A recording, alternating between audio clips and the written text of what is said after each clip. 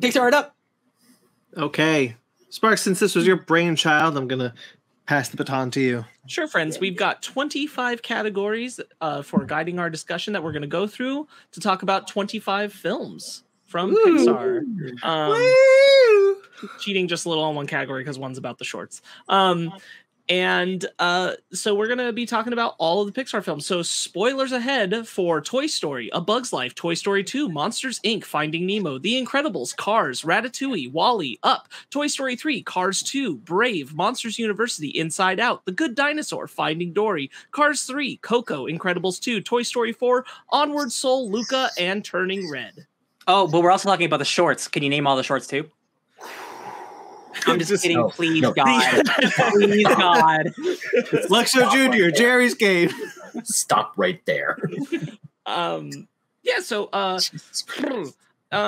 think before we jump in, I'm just going to give like a quick opportunity for us to just say like, I love Pixar. I've always loved Pixar. I don't think I've seen a Pixar film I didn't enjoy at least a good amount that I would call a good movie. I think Pixar on its worst day is still better than most studios.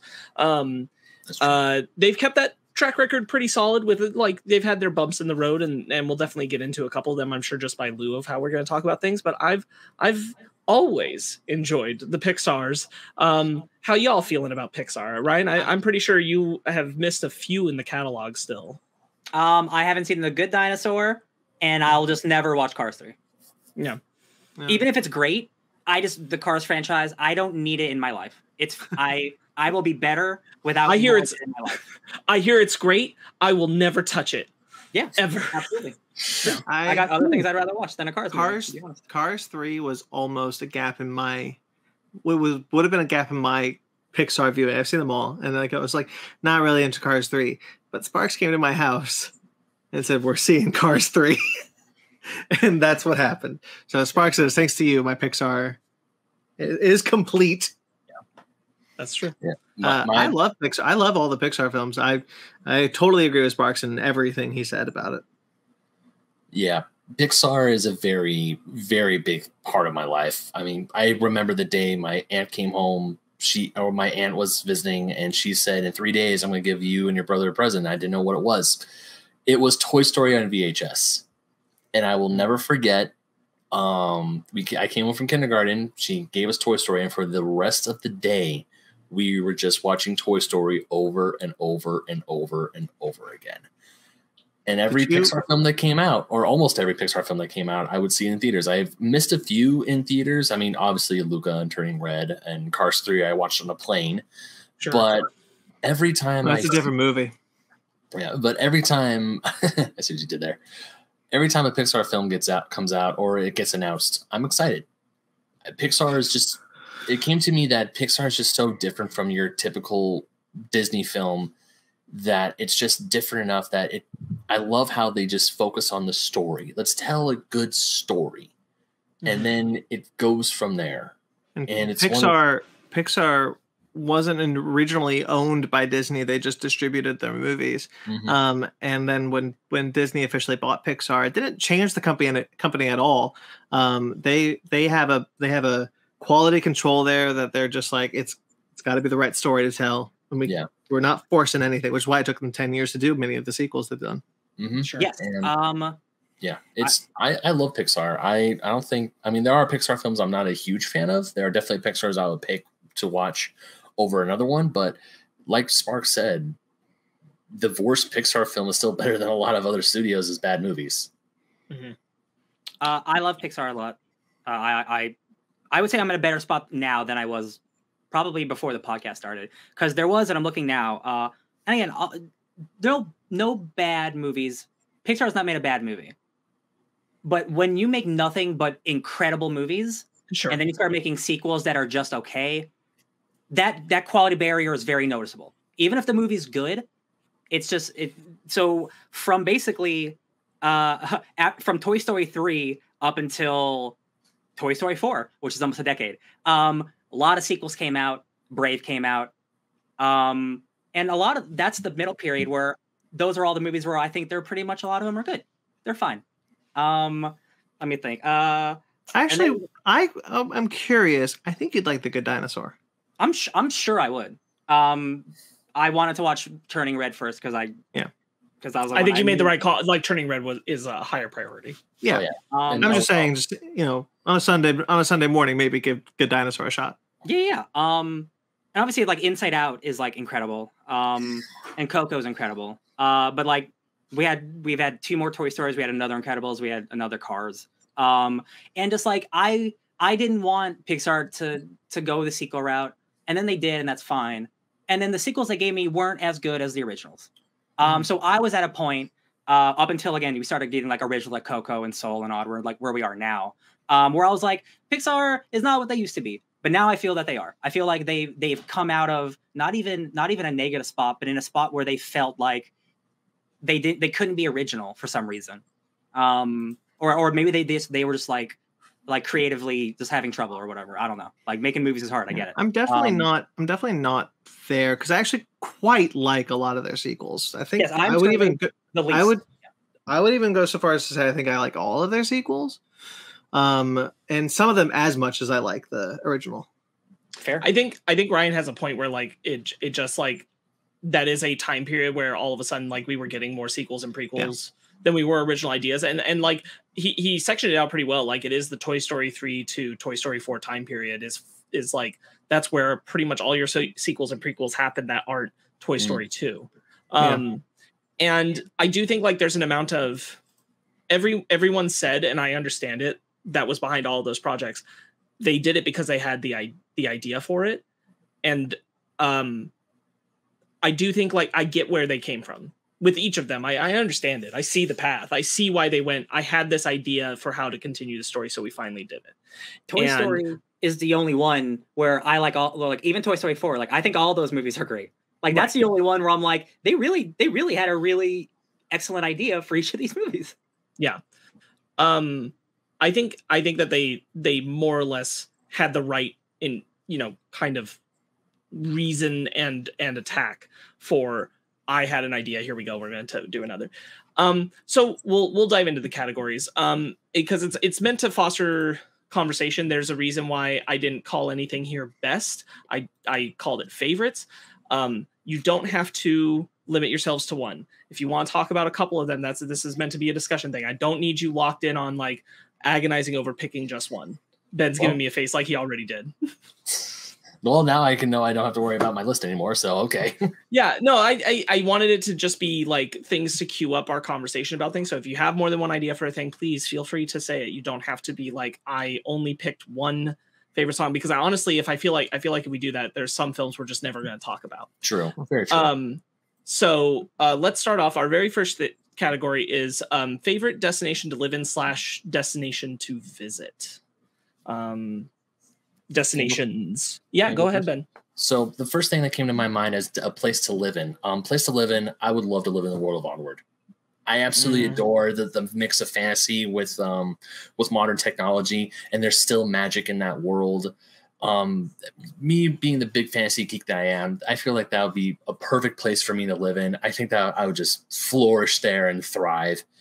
As for I have a question for you, Mm-hmm. Onward. If the world of Onward is your place, would you be a normal size, like as you are now, but maybe blue, creature in that world, or will you be a centaur who, for some reason, can't fit in any car?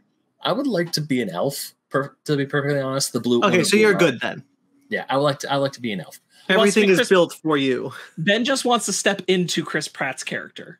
Yes, let's be honest. Yeah. It's fine. Like they got you. They did. They totally did. Holy shit. I mean, Chris Pratt's character, that's like me if I was like more outgoing and had a D&D campaign, or I ran a D&D campaign. So place I would like to visit. This is definitely a big one for me personally, but if it did happen, not Paradise Falls, but the waterfall on Route 66 in Cars, the first film. Oh, Radiator Springs. You want to go Radiator to Radiator Springs? Yeah. So I mean, yes, I could technically go to Radiator Springs for Cars Land, but as you all three of you know, I've talked about this before. My road trip with my father on the original Route 66 was amazing. And when I came home after that trip, I did watch the original Cars film just for shits and giggles, because along the road, I went to the cafe that inspired Flo's Cafe. I saw Cadillac Ranch. I was at so many different. I saw all the different landmarks on my trip, and I'm like, I saw that live. I've been there live. I knew where all these were. So, like the town of Radiator Springs, and also to go to where Sally Takes Lightning with the waterfall by the road, and because unfortunately there wasn't anything like that as far as I can recall on my trip. So just I almost call it Paradise Falls, but that's up. That'd be a cool place to go to as well. But I would just love to just like go and see that part where it's like the gorgeous canyons, the gorgeous the desert, and then this lush greenery by the waterfall. I would love to visit that. Yeah. I'm gonna jump off yours, Ben, because I also put to visit Radiator Springs. Nice. I think Cars is very good at hitting a nostalgia for road trips. I think it excels at doing that.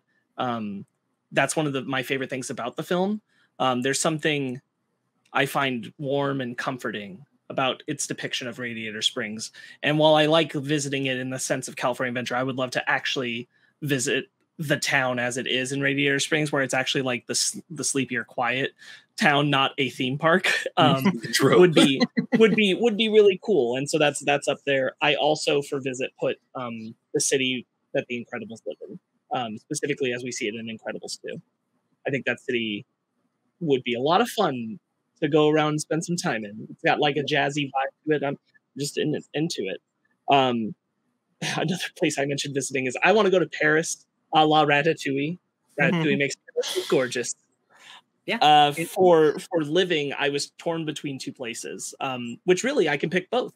I want to live in Porto Rosso from Luca, the seafaring village. Yeah. I want to live there hardcore. I think that place is beautiful. I could spend every day there. It's gorgeous. And then when I'm dead, I want to spend all my time in the land of the dead because it's beautiful, baby. Oh, that's great. That's a good one. Yeah, I also put 1950s Italy, where I'd like to live. Just beautiful, really cool. I would visit Onward because I think fantasy shit's cool, but I don't want to live there. I said Metroville, which is the Incredibles city. Nice. Because that's where I want to live. It's a beautiful place, especially how it looks in Incredibles 2. And I would like to visit Ratatouille's Paris, because wherever I am, I can see the Eiffel Tower. Yeah. Yes.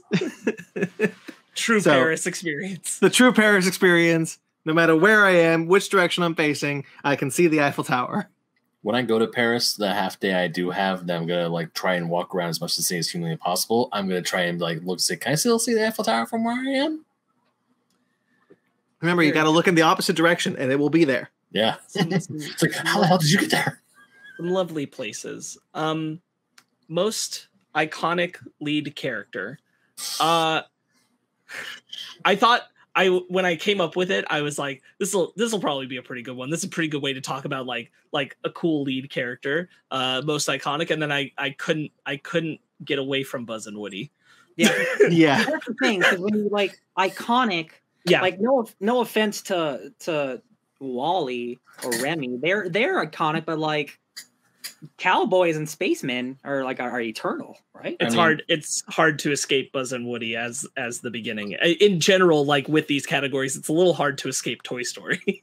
I put Woody because it was only singular, because we have a best pairs. I have a different best pair for because I love those two. But you're right, Buzz and Woody. That's Pixar. That is, like, you say Pixar, first thing you think of is like the Toy Story franchise. That's the one that started it all, and it still holds up 25 films 20 years later. Yeah. Yeah, I just specifically said Woody. I think he's by far Pixar's most iconic character. Do you think you guys have a favorite lead character you could mention that, like, if you're not playing to the most iconic thing? Ooh, I would. My brain tells me Walle-E. Yeah. Like I just like Walle-E is one of my favorites just because like it's just a cute little robot. Like he is pretty memorable too. I'm right there with you. I think Wally's great. I went to Mr. Incredible first, and then my brain brought up Marlin. Why would you go, Brian? Can you point at your thing? Why would you go through The Incredibles first? Is it because we've been subliminally messaging you all night? No, I mean, I don't want to spoil what my favorite Pixar film is because that's the last one. Dude, but you landed on Marlin. Like, I want to hear about that. I don't know. I just really something about Marlin just spoke to me. Even years later, I love finding Nemo. It's like he's trying to speak to me. I know it. You're really cute, but I can't understand you. I don't know why. Probably just because Marlin was like he has like that sarcastic, dry humor sort of thing, and he's not trying to be sarcastic. I don't know why the exacerbated dad energy. Yeah, very exacerbated. And it just went from Mr. Incredible to like Marlin, and I'm like, even I'm kind of confused. Like, why would I think about Marlin? But he's a good character though. So I think if I had to like pin down a favorite lead character, if I'm trying to stay away from Toy Story, and I am, damn it, I think I'd go with Miguel from Coco. Oh, that's a good one. I really love him. I think he has a wonderful story. I think he has a wonderful heart to him. If I really tried to get away from the Toy Story thing, like it would be Mr. Incredible.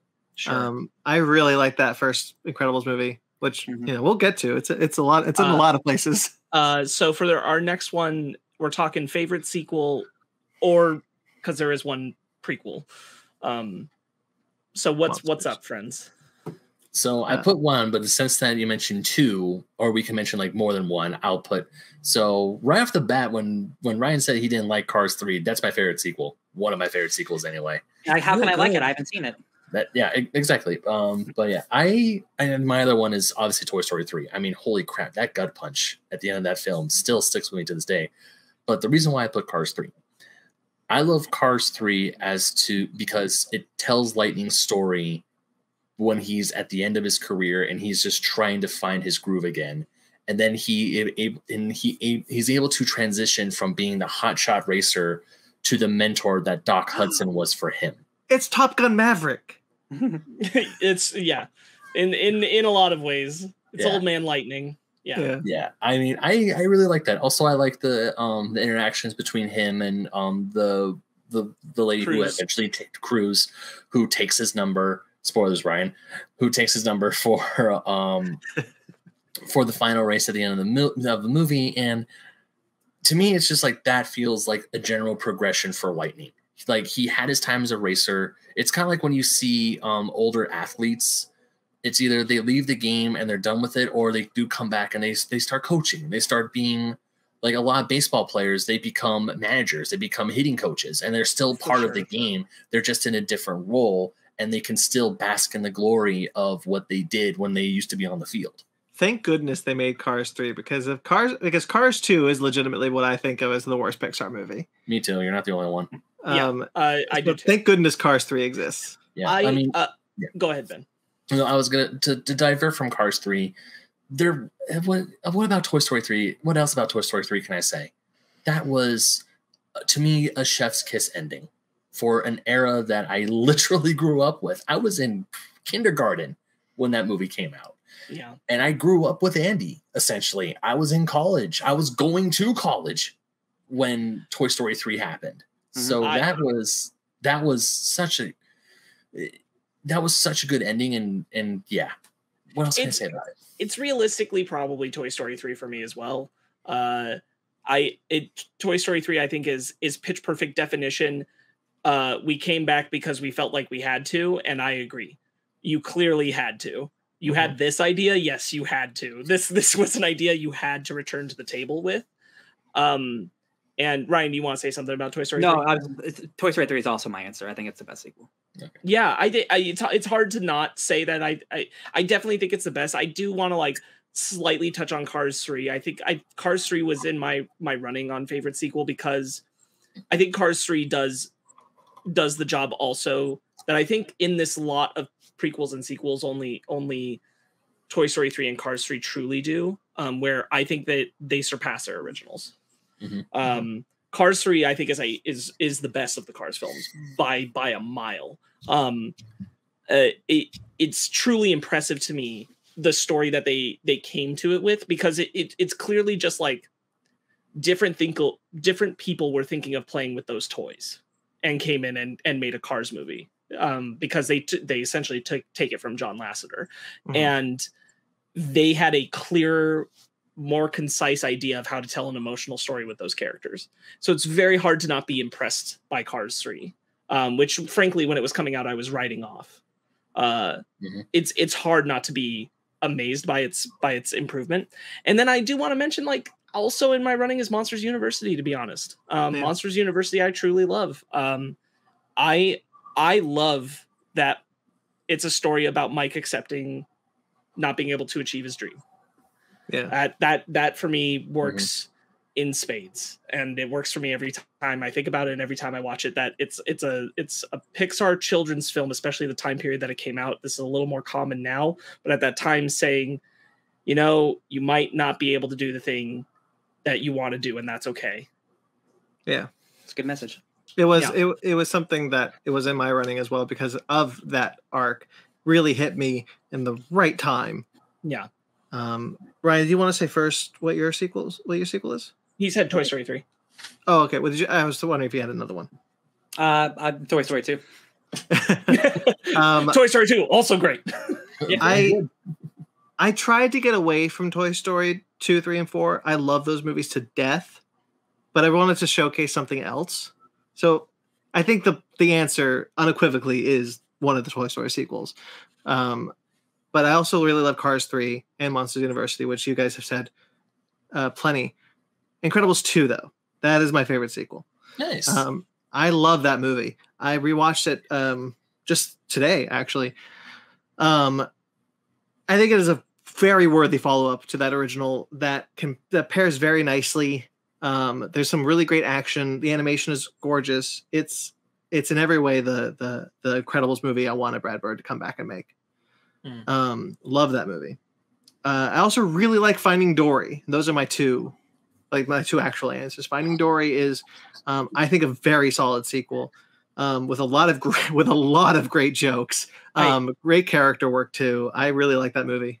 I have to be honest, I didn't put Finding Dory into my consideration at all, because frankly, it had been too long since I'd seen it to really judge it. And like, I was like, I think I might like that one a lot, but I honestly don't even like how much in comparison to these others. And I didn't have time to watch it. So I was like, I just can't, but there's a good chance. I am sure it's great. I don't like Ellen DeGeneres, so I'm never going to watch it. Yeah, I get that. I get it. Gerald! Favorite character design.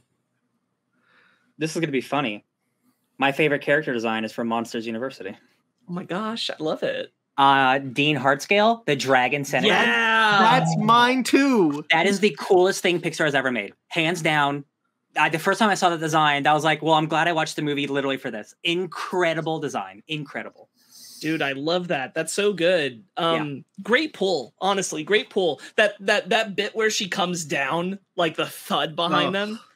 Honestly, great use of that's Helen Mirren, yeah? Yeah. Great use of Helen Mirren. God, fantastic. Yeah. Excellent pull. That's mine too. It's great. Yeah. I'll put Buzz Lightyear. I put Buzz Lightyear. It's iconic.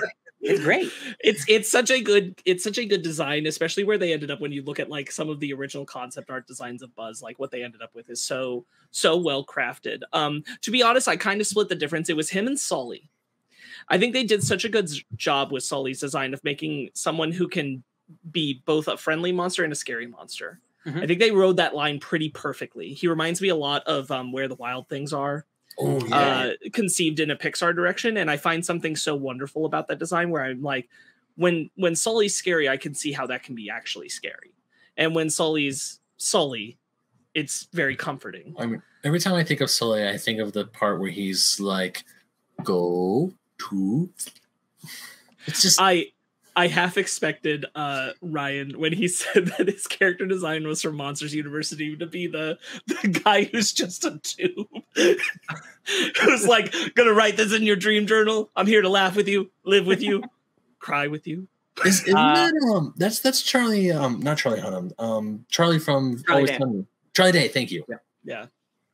Good designs, like not a complaint about any of the monster designs. I love the look of that movie. I misinterpreted the question, and while my Monsters University was definitely the dean of that college.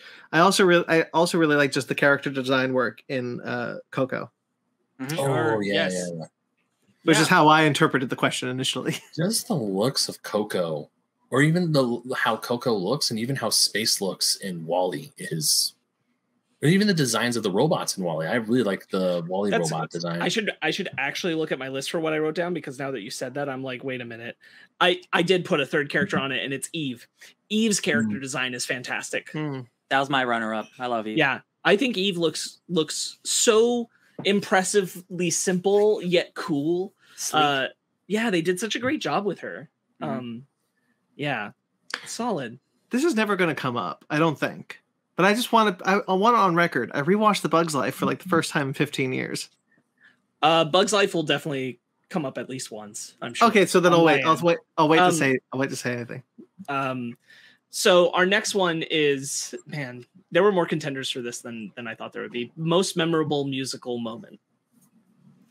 Yeah, Ben, what's up? Life is a Highway. Nope. It's not from Cars. Oh. It's when Miguel sings "The World is Mi Familia" at the end of Coco, because that got me crying like a little baby. Because you see what's the real grandfather's name? I forget. The one with the gold tooth, the one who died. No, I get you. It's been a bit. Hold on. Yeah, you go ahead and keep talking. I'll find it. You see him with the family, with Grandma Coco. Hector. You see Hector de la Hector. Cruz. You see Hector, with the family. And they're going in through the land of the dead, and Miguel is in his mariachi outfit, playing his guitar with his family, and that got me crying like a little baby. So it's so good. It was either that or the La Llorona scene from Coco, because that's just so good. It's all in Spanish, and I don't understand a single lick of it, but I just can feel the passion of it. I'm like, damn, this is some good shit. But yeah. It's hard for me not to. This one's going to come up for Sad Sequence, so I'm not really going to get into it here. For me, I thought of Remember Me, but specifically when Miguel's playing it for Grandma Coco.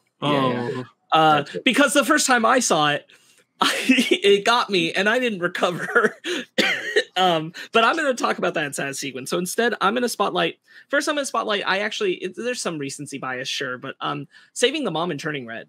When all of the musical pieces come together to save her with Four Town and everything, I think that's incredible. Bro, as someone who just watched that movie, let me tell you how much I was crying during that scene. Oh my God.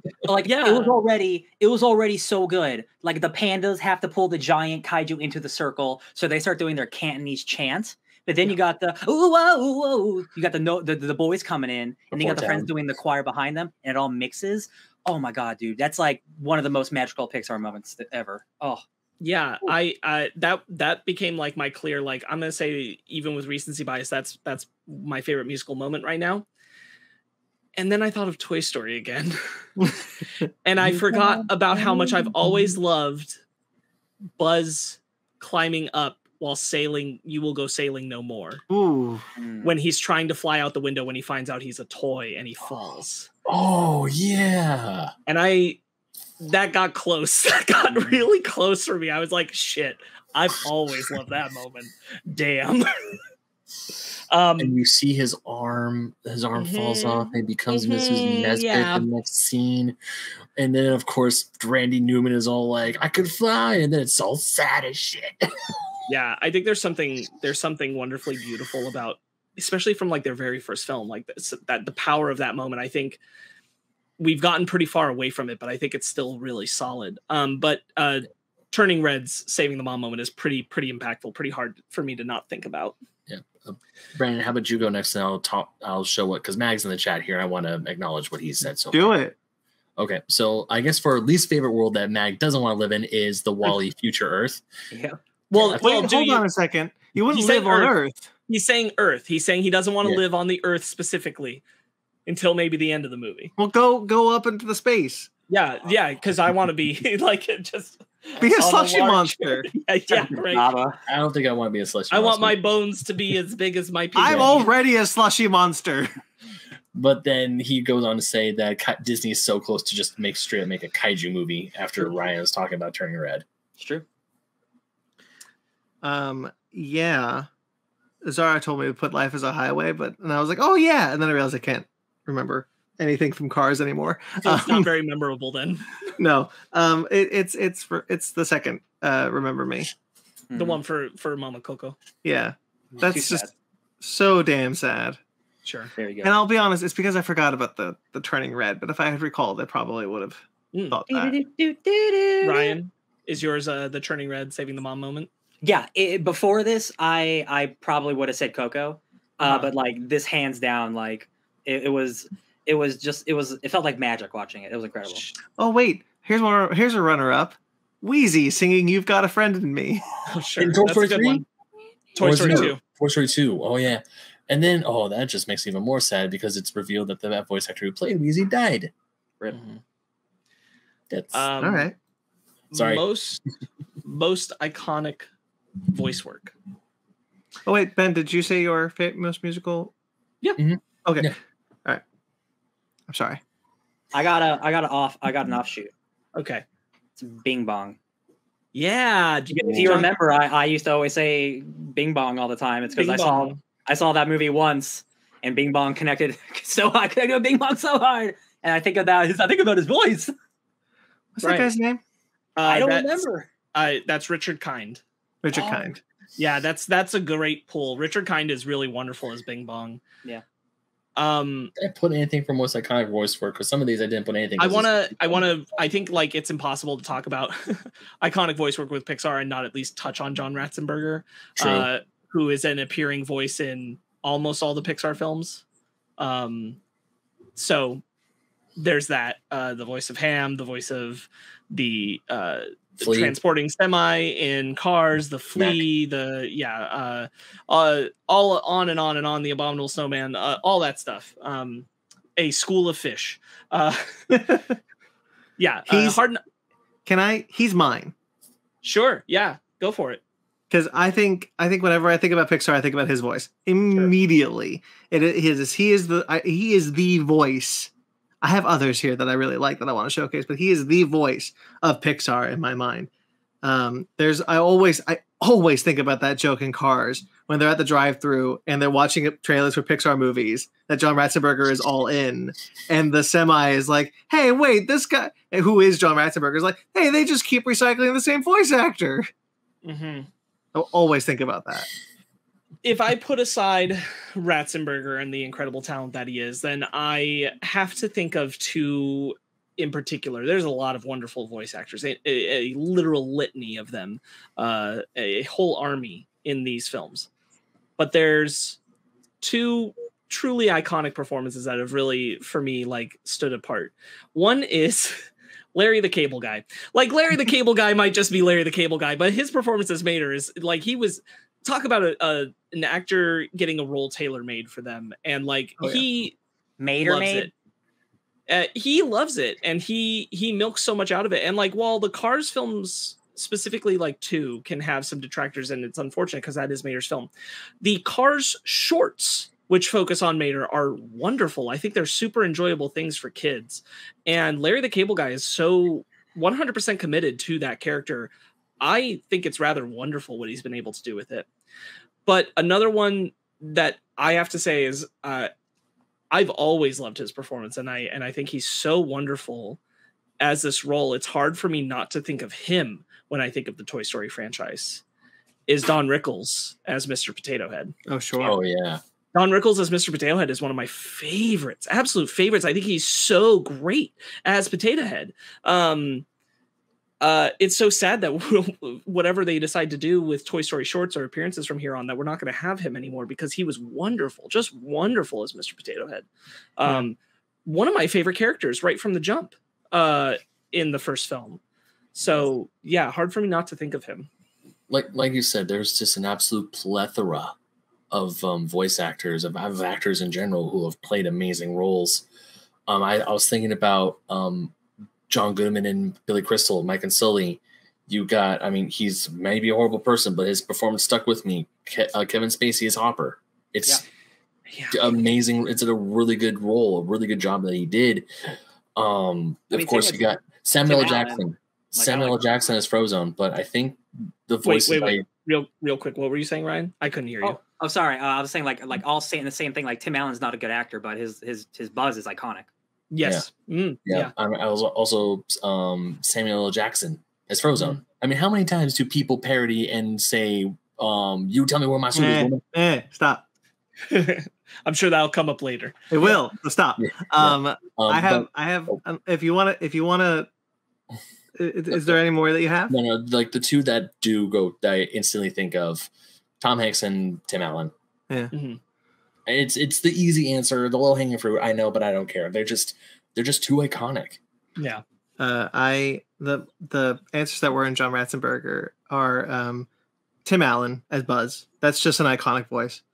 Ed Asner as Carl. Sure. Because goddamn, that was speaking about tailor-made. That is Ed Asner's role. Yeah, I think that's one of his most iconic roles. So good. And then Brad Bird as Edna Mode.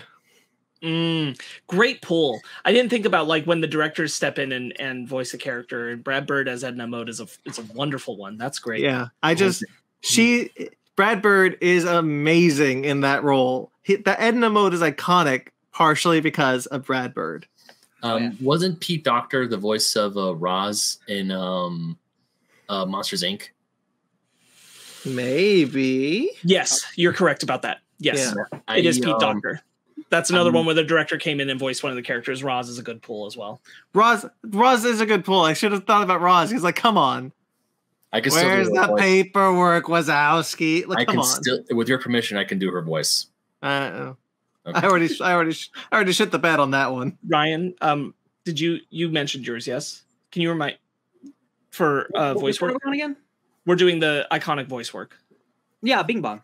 Yeah, Bing Bong. Thank you. I wanted to remember it because everyone would say all the famous ones, but like Bing Bong is the thing what I think of mostly. Yeah. No, I love that. I think Bing Bong's a great pull. Also really close for me, I think is Holly Hunter as Elastigirl. Yeah. Mm-hmm. I think she's so good. I just love her. I love that they found such a great character for her with her unique voice. I think that's wonderful. Mag is in the chat and he says Jason Lee as Syndrome. Great pull. Yeah, also great. Really good. Let's go on. We're gonna move off films for a moment. Let's talk about favorite shorts. I don't know what it's called, but I know exactly what it is. It's the chess one. The old man playing chess. Oh, I can tell you. Hold on. It's Jerry's Game. Jerry's Game? Jerry's Game. Mm-hmm. That's my favorite one. I love that short. I love that short so much. I do too. I think that was my favorite for a long time until the ones I'm going to mention came out. I watched a couple over the week. And the one that made me cry the most was Lava. So yeah. Lava is an incredible piece of art. So beautiful and so simple, and like utilizing like a familiar melody, but to tell its own story. Beautiful stuff. I love Lava. I love that pull. I'm so thrilled to be doing this because like we get such different answers about what speaks to us in Pixar sometimes, and Lava is so wonderful. Go ahead.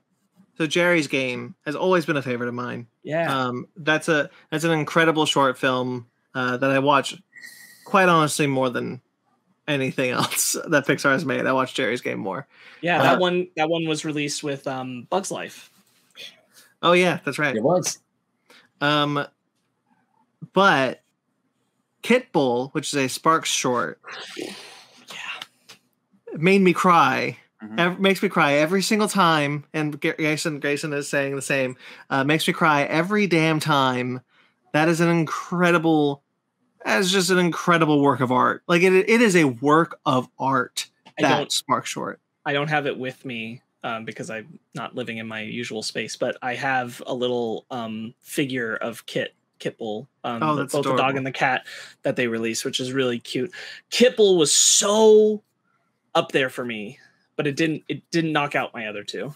I have one more, and it's because I always have to shout this one out because it is tailor-made for me. It is La Luna. Oh yeah. Incredible short film. You know what, man? That I was enjoying it up until the end, and then it showed me what the whole point of it was, of them making the crescent moon, and I'm like, oh, this is incredible. Yeah. Oh, the payoff is so good. I need to rewatch La Luna. I just remember how the mustaches are just like the rakes or the tools they use. Yeah. I tried to keep it down to 2 for this one, and it was La Luna. La Luna I've always loved. La Luna is one of the reasons I was so excited for Luca when it was coming, because that's the same director, bringing that same style. You can see it, and I love La Luna. Love La Luna. But it's hard for me to not acknowledge Piper. And Piper speaks to me because I grew up around those birds. They are on the beaches down near where Ryan is currently. That is the area where these birds live and what they do. And I was like, that's so pitch perfect to that environment I've known for my entire life. That's wild. I love Piper. Ryan knows this, that in that house there is an art piece of Piper, because my mom also loved Piper.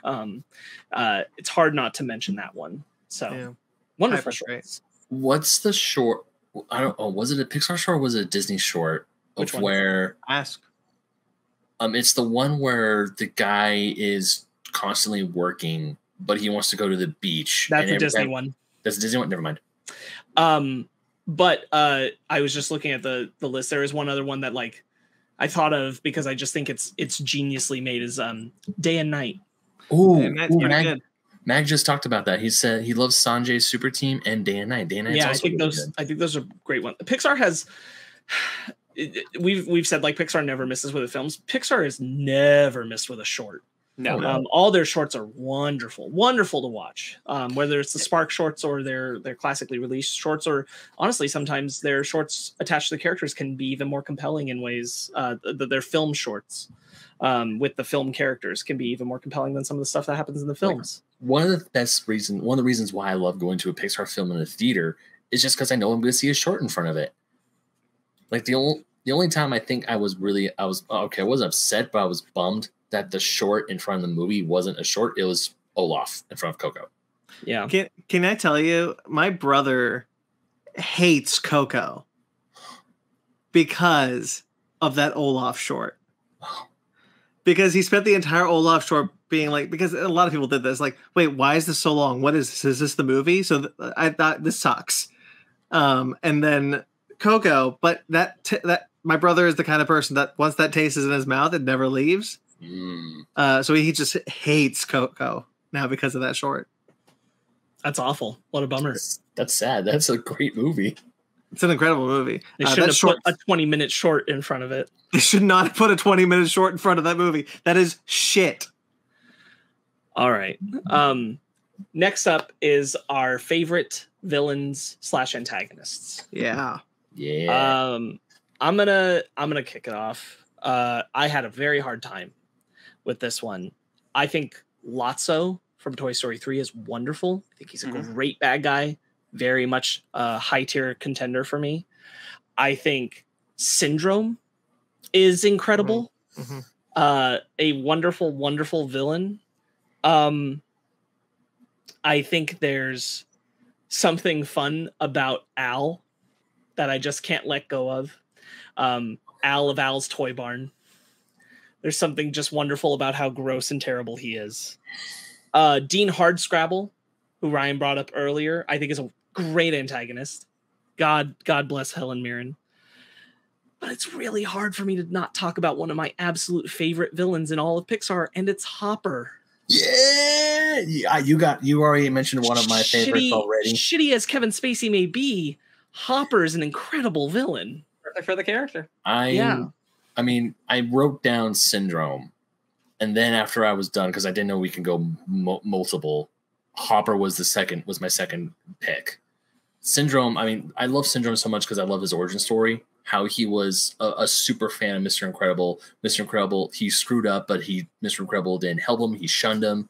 He was like kicked him to the curb essentially, and he essentially went from Superman to supervillain, all because he just didn't keep his own ego in check or his own faults. But Hopper, God, just talk about scary. Hopper has one of my favorite villain moments in any Pixar film, which is where he is talking to them when he finds out they're just a bunch of puny ants, and he's like, they're just a bunch of puny ants, and he takes out the little things they're eating and he throws one at them. Did that hurt? That no? And then he's like, well, how about this? And he pulls the whole thing down, and then he makes his point, and I'm like, God damn, that is some good villain shit for sure. Hopper is on my list as well. An incredible performance by Spacey, and it's just, I was so terrified of Hopper for so long.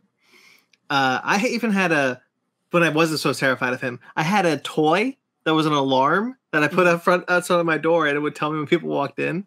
Not like the door opening wouldn't, but that character, that design, how he moves, I constantly think about how he moves with his long strides because he's a grasshopper. Awesome character. And attached to how scary he was, his I forget his name, but the one that the grasshopper that was rabid that he could summon with his snaps. Yeah. Oh yeah. Also, Richard Kind's in that movie too. He's Hopper's brother. Yeah, he plays Hopper's brother. Yes. Yeah. Wonderful performance from Richard Kind. Molt. Molt, because he constantly molts, and there's like when all the things were coming, he gets freaked out and molts in his entire thing and runs. I love that. Remember Ma! Remember Ma! Right. I just rewatched that movie. That movie's pretty good. I forgot how much I liked that movie. I was obsessed with A Bug's Life as a kid. Yeah. I was utterly obsessed. Sorry, that's the stick man, but yeah, Hopper's so good. Remember Ma! I had Syndrome, but then I remembered who was originally my #1 character design before I watched Monsters University. It's Water News from Monsters Inc. Hell yeah. Yeah. The spider guy. He is my favorite design from a Pixar movie. But I thought, what's cooler than an evil Spider-Man and evil dragon lady? I think Water News design is cool, and I love evil corporate energy where he's like, I'm the man in charge, but I'm also the evil one. James Coburn, I love his voice. Yes. I should have added him too. I think he's got a great menacing I'm the leader, but I'll fuck you up. Really, really like Water News. Spooky Spider-Man. Can have 1,000 children before I let this company die. Yes. Mag brought up Ernesto de la Cruz is up there for them. Wonderful. Yes. Wonderful. Yes, Ernesto. Ernesto is a fantastic villain. I have 2 more that I put on my list, which are Lotso. That turn when Lotso goes from, oh, hey, we're just helping you guys out, we're going to start you off in the thing, and then just turns to cold, hard villain. Wonderful. Love his backstory. Love everything about that character. And then Zurg. Yeah, Zurg's cool. Zurg is a villain that I've always remembered. So this is kind of on the iconic thing, but I think he's a cool villain, especially in Toy Story. It's Toy Story 2 where they had the second Buzz because they opened up another Buzz Lightyear. And Zurg's like, I am your father. And at the end of that bit, they're just playing catch. Yeah. It's very funny. It's very funny. One more villain that I just thought of. Yeah.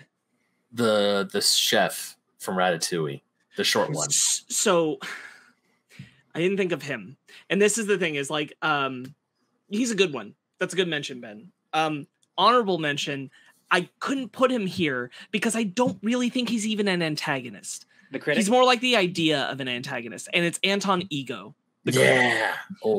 Performed by Peter O'Toole. I love him, but the thing is, I don't really think he's the antagonist or villain. But there's really no other place to mention him. Yeah. I would say the chef is more the antagonist because he's constantly trying to make the 100%. fail. 100%. Whereas Anton Ego, Ego is an obstacle that he has to overcome. That Remy and Linguini have to overcome. Whereas I didn't know that was Peter O'Toole. Oh yeah, Anton Ego is Peter O'Toole. Yeah, that's wonderful. Raccacoonie. I'll just never forget that. That his office is in the shape of a coffin. Yes. Yes. God, he's so cool. Anyway, they're so freaking good. Our next category, friends, is favorite love story. I'm just gonna let Ryan and I probably get it out of the way because I bet it's the same one. It's Walle-E, baby. Absolutely Walle-E. 100% Walle-E. Easy money. I love me Walle-E. too. Yeah. Great. Yes. Welcome to the Walle-E Love Story fan club. There have not been, to be honest, there have not been a lot of really focused love stories in Pixar. There's love stories, but they are not the focus of the film.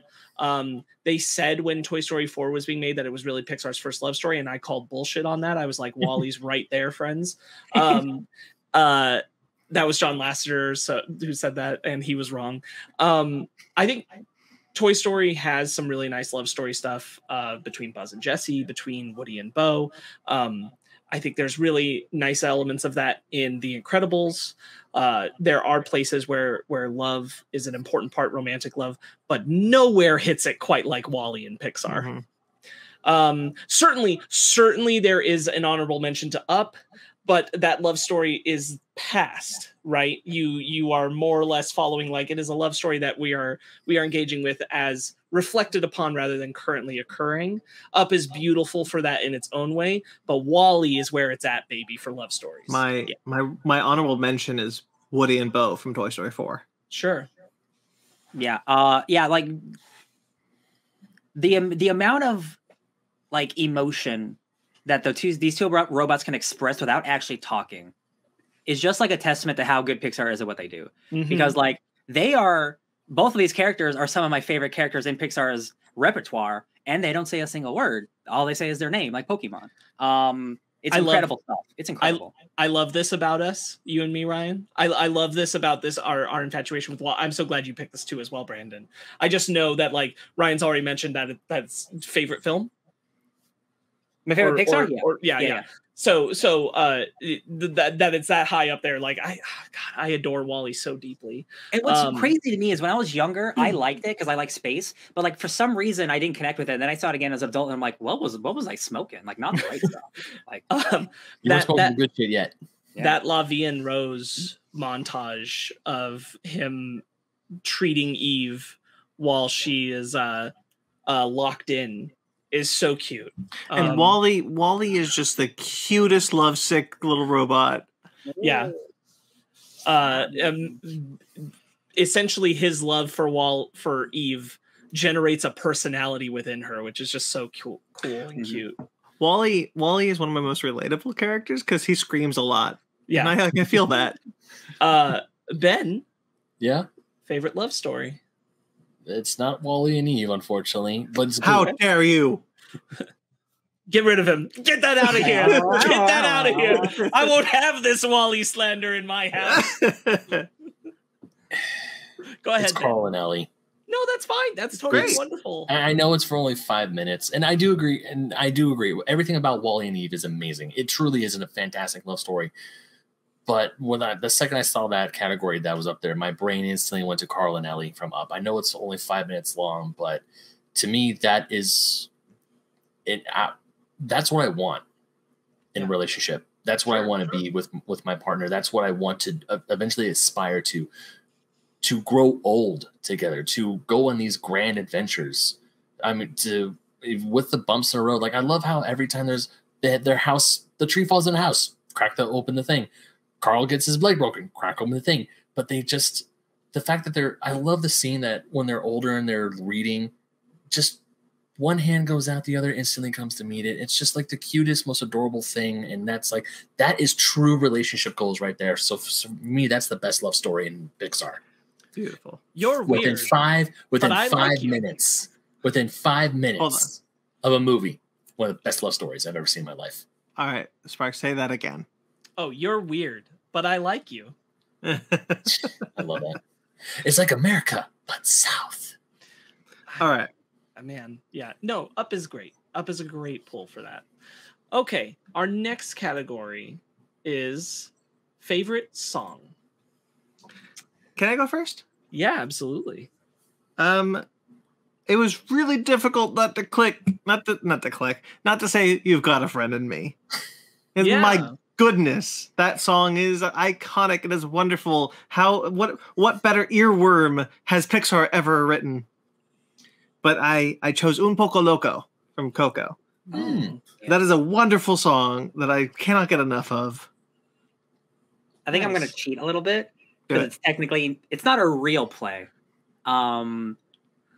It's put that thing back where you came from, or so help me. Yeah. Because honestly, I had a hard time thinking of like, there's not that many like. I mean, Pixar obviously has like original stuff, but I'm like, what immediately comes to mind? And it's just Mike, put that thing back where you came from, or so help. Like, oh no, that's one. And he turns it into a song in the credits, right? Is it in the credits where you see the play? They actually put the play on.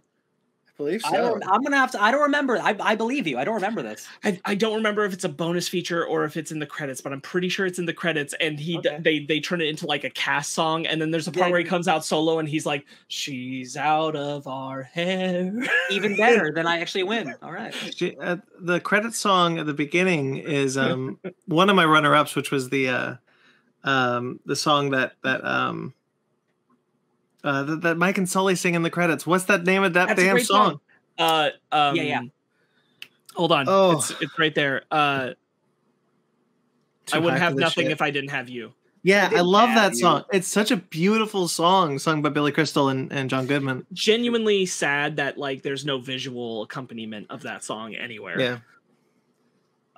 Yeah, I think that song's great. That's a great song, Cole. For me, You've Got a Friend in Me was close. I did try to limit this one to one because there's a lot of good ones. One that almost got me there is Toy Story 2, When She Loved Me. Great piece. But it's got to be Remember Me for me. I think Remember Me is beautiful. Yeah, me too. In a way that I find simple and wonderful, but beautiful. The fast version, right? Not the slow version. Everyone hates the slow version. All versions. All versions of Remember Me. Right. I didn't write one. I didn't write one down because the first song that came to my brain was, of course, You Got a Friend in Me. How can you not? That's like quintessential Pixar from the music. But then I started thinking of the stuff from Coco, like especially Remember Me. But I think my favorite song from Coco is the La Llorona scene. I think that's my favorite song on the movie. So it's out putting not Remember Me, You Got a Friend in Me aside. It's probably the La Llorona song. Runner up, Nobody Like You by Four Town.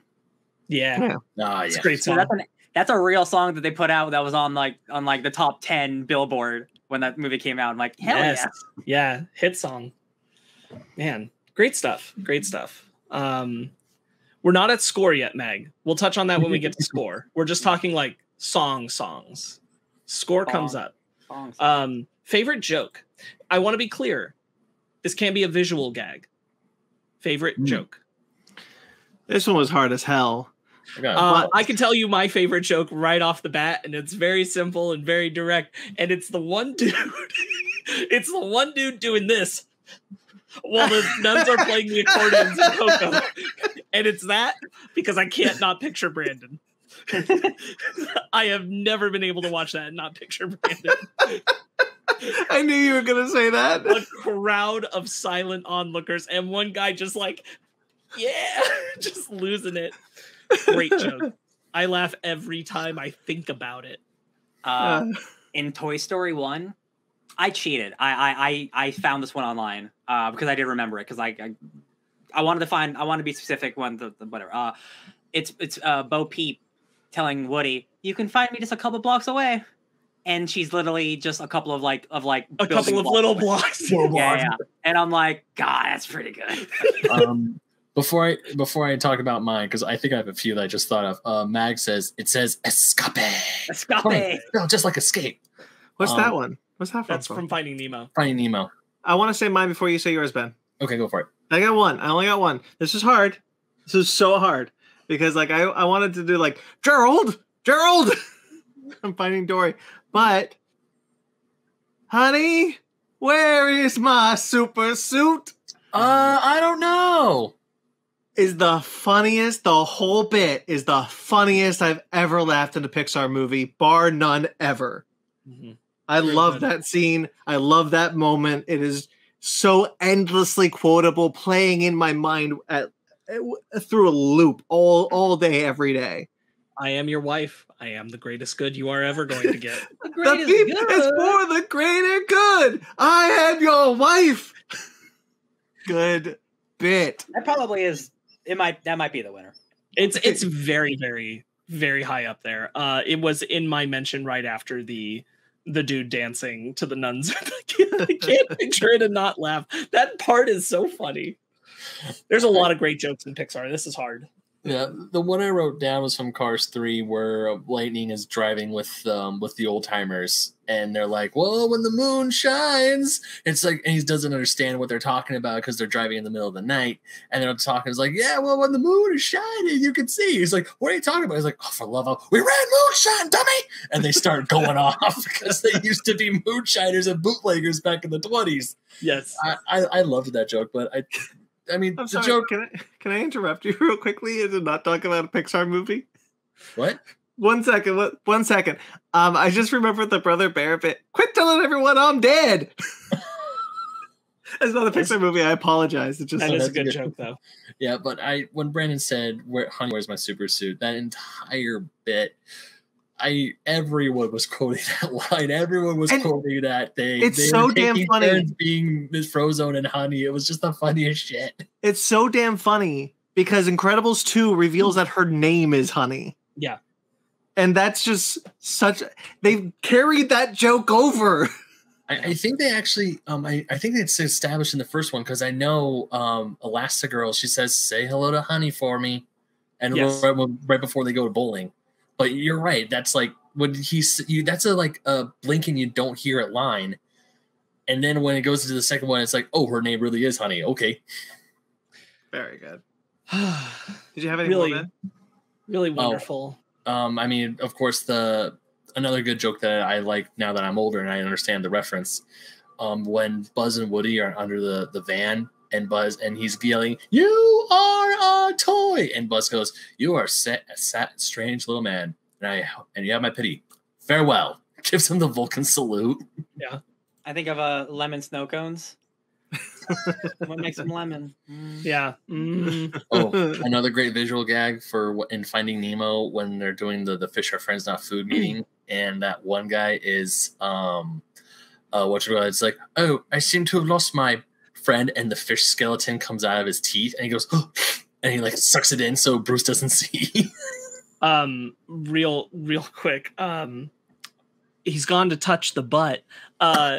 That's a good one. But Mag brought up, even though it's a blooper, it's the Roz surprise bits, and he brings up an excellent point. The bloopers that they used to do for the early Pixar films are quite funny. Mm-hmm. Some of my favorite bits in there are Woody in Toy Story 2 messing with Buzz. Mm-hmm. And so he walking, I always think of Buzz walking down the aisle of other Buzz Lightyears. And then there's one spaceship is Woody just making faces at him, and Buzz can't deal with it. And I'm like, what a goddamn other level they were on to animate these stupid bloopers. I think the blooper reel I watched the most was from Bug's Life. And when we were talking about Hopper earlier, it was a scene between Hopper and the princess. And it's like, "Do you think I'm stupid?" And she just keeps flubbing her line, and she just finally breaks and yells, "Yes." He's like, "This is the 15th take. I can't take it anymore. I will be in my trailer." And she still laughs. In Bug's Life bloopers, my favorite has always long been the one female ant who's flirting with an ant next to her that turns out to be a cardboard stand-up. And then she says, "Oh, I thought that was real. Ooh, put that thing in my car." Sparkz, the second you said that, I instantly thought, "Oh, he's talking about the car scene. He's talking about the one with the cutout." I was like, "Damn that." I just realized I didn't write down the "Honey, where's my super suit?" And I want to highlight the one that I apparently thought was funnier until a few moments ago, which is what in Incredibles 2, when speaking of visual gags, when they go to the happy platter because Bob wants to make it right, and Violet sees that their waiter is Tony, the boy she likes, and just all the water just shoots out of her nose. Yeah. It's just, "Hi, how may I help you?" Very fun. Maybe that was the funniest thing. That is pretty good. I really like the Incredibles movies. Favorite merchandise. Hard to stay away from the toys from Toy Story. I understand. How can we not acknowledge them? I will never forget this one toy I had from Toy Story. That is my favorite piece of merchandise. and do you mind if I just go right now, or no, go for it. It was a special edition Buzz Lightyear action figure. It was like a special talking Buzz that I forgot exactly what it was called. It was, I want to say it was around when Toy Story 2 was coming out, but like you turned him on, you can fly with him. Every button had a different phrase, but my favorite bit was when you open his windshield and he goes, "Ah, the wind in my face." That's like, feels so good. And the Bug's like, that close that visor. That's better. I begged my parents for that toy. I don't think I ever, honestly, I don't think I got any other merchandise past Toy Story, if I'm being honest. Mm-hmm.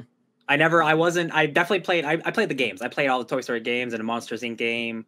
But I had the Buzz and Woody toy. But after that, I moved on to, that's when I was in my Spider-Man collecting era. Not so much like Toy Story 2 was a great video game. Mm-hmm. I have always admired and been jealous of the fact that Sparkz has, you still have them, mm-hmm. the Buzz and Woody in the boxes they came in universe, mm-hmm. Which I always thought was such a really cool thing that they should have always made, like from the get, like the fact that they were just like, nah, it's just plastic, and not try to make like, you know, Buzz Lightyear as you would get him, Woody as you would get him, like that was cool. My answer though is the Luxo Ball. Oh yeah, that's the Luxo Ball. I got when they started selling them at Disneyland. I was like, this is I cannot believe they had not done this before. That is easy money. That Luxo Ball. Yeah. I have one. It's great. I've wanted to buy a Luxo Ball for the longest time. I'm gonna do that when I go in a few weeks.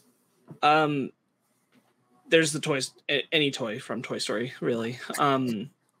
I had a wonderful Bugs Life toy set that was a big version of Dim, the big blue beetle bug, but his back wings opened up into a play set with small versions of the characters playing around the play set.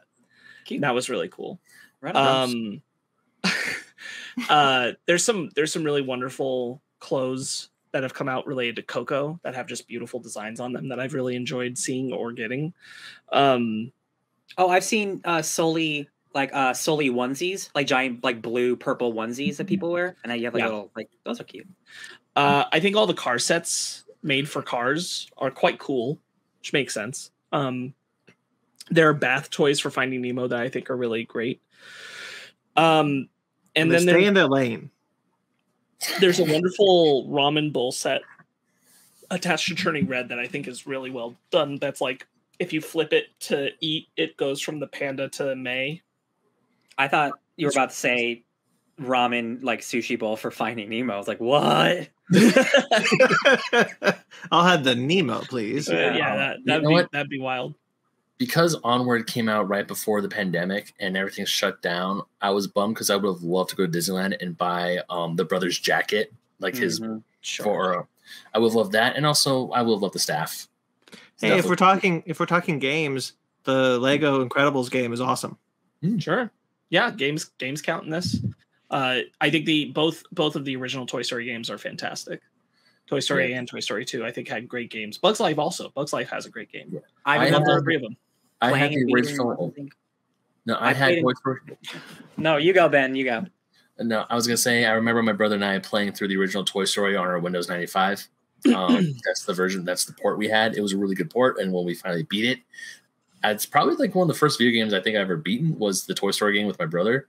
Mm-hmm. And of course, Toy Story 2. You play as Buzz. I remember liking it, but I'd also remember not understanding what I needed to do because I do remember finding the boss fight up in the attic, and I was like, "Oh my god, what's going on?" And I never cleared the first stage because I didn't know exactly what was going on. The original Toy Story game was probably one of my was my first like real true video game because that was one my parents did get me for the computer because I didn't have a console at the time, but they did get me that one. And everything else I'd had up to that point was stuff like, you know, the edutainment kind of games, which are not bad. I'm not knocking them. These are things like Pajama Sam and things. I love those, but that's pretty much all the kind of gaming I'd done on the computer up to that point. But then Toy Story, and that was wonderful. Toy Story 2, I also, that and Bugs Life, Toy Story 2 and Bugs Life were all on the computer for me, and they were wonderful. I think I rented Bugs Life when I was back in the day for the PlayStation. I could be wrong though, but I do remember seeing advertisements for that game. I don't think I actually played it. All right. Favorite duo, friends. I'm just gonna say Walle-E and Eve, and I gotta go to the bathroom, but that's sounds good. Because it's about like Woody and Buzz or Sully and like about Mine's Mike and Sully. Mine's Mike and Sully. Mike and Sully. Mike and Sully are great. Buzz and Woody also great. It's hard to get away from those wonderful duos. Yeah, it's just hard to get away from them. I think that there's something wonderful in its own way about Carl and Russell. Sure. Yeah. I think there's something really charming about them over the course of their film. It's hard for me to think of them necessarily as a duo, though. But I figure like they probably fit into the category well enough. Also, you know what? Just because I don't have anywhere else to mention them, Arlo and the little cave boy from Good Dinosaur. There you go. Good Dinosaur for plug. I'm also going to plug Good Dinosaur in a bit. No, I have another bit where it's going to come up, but like, gotta give it a little. I really like the Good Dinosaur, but I don't think it gets proper attention because it's on the lower tier of Pixar for sure. Yeah, sure. But yeah, I'm just saying we got to see T-Rexes ride like they're riding a horse. Oh, and also like a great bit in that scene was when they ate the fermented fruit and started hallucinating. That was hilarious. Oh, sure. Most stunning visuals is our next category, friends. I will go first. I will say it's 4 films for me. All across the board, I think they're some of the top-notch visuals of Pixar. It's Coco, it's Ratatouille, it's Luca, and it's The Good Dinosaur, because those environments are gorgeous. Those environments are gorgeous. I would also say Walle-E is amazing for all the stuff that they do in space, for all the colors, especially when they're going through the cosmos. Freaking beautiful. I feel bad because I feel Lightyear's going to stomp it into the ground once that movie comes out with all the space visuals. But Walle-E, I think, to me, has some of the best visuals. And Coco, of course, once you get into the land of the dead, it is like, I remember seeing that on screen. I was like, bullshit, they did not make this. What? Yeah. I go to Coco and Luca. Because everything else, it's like, we got a lot of city stuff happening. Walle-E is good, but a lot of it is either like gross Earth or just like following just a bunch of like people in a space station. So it doesn't focus on it being good all the time. Whereas some of the other ones, like Luca, just looks good the entire time. Like that entire Italian vista is just like gorgeous from underwater. Underwater looks amazing. Mm-hmm. Now, you did not specify if this needed to be a movie, Sparkz. So, if it be permitted, I will say I have never been wowed like I was during Piper. Still haven't. Okay. I think Piper is the most gorgeous thing that Pixar has ever All right. But if I need a movie, if I need a movie, it's Finding Dory. Okay. I really like the visuals of Finding Dory. I think they're stunning. I love the underwater stuff. The what's not the Monterey Bay Aquarium, but was meant to be the Monterey Bay Aquarium. That area, that's gorgeous. The sea otters are so cute. It's so weird. I wonder what happened because we know for a fact that it was supposed to be the Monterey Bay Aquarium, and then they changed it, and I don't know why. Yeah, because they said it was going to be, and then even in like the first trailer, it is, and then they changed it completely. Yeah, it's wild. I don't know. Mag says he's going to go with Sparkz, but he's also going to add the Incredibles for their Incredibles 1960 style fashion. I would almost did that, but like Piper. I know, Sparkz, you talked a little bit about Piper, but Piper is such a beautiful short film. It's got it's super cute. The feathers, it looks like it looks real. It looks real. The water effects are real. The scale of the sand is real. The texture of it, it feels like I'm watching a nature documentary, not a Pixar animated short. It is a gorgeously stunning film that I'm just constantly, every time I watch it, amazed by its visuals. Yeah. Good. Solid. Love these. Let's go to saddest sequence, friends. Megan told me that this was a stupid category because everybody would just say it's the opening of Up, and I pointed out several other sequences that made her go, oh, You're right. Ryan, you're muted. Obviously, there's the Up opening, but what else is there, friends? Hold on, Ryan, you're muted. I was talking to myself. Bing Bong. Yes, I want to expand on that because for me, it's joy down there with the core memory and playing it back and realizing things and crying. Boy, that gets to me all the way up to Bing Bong Sacrifice. That entire sequence, I think, is perhaps the saddest in Pixar. I also did Bing Bong's death, specifically when Joy is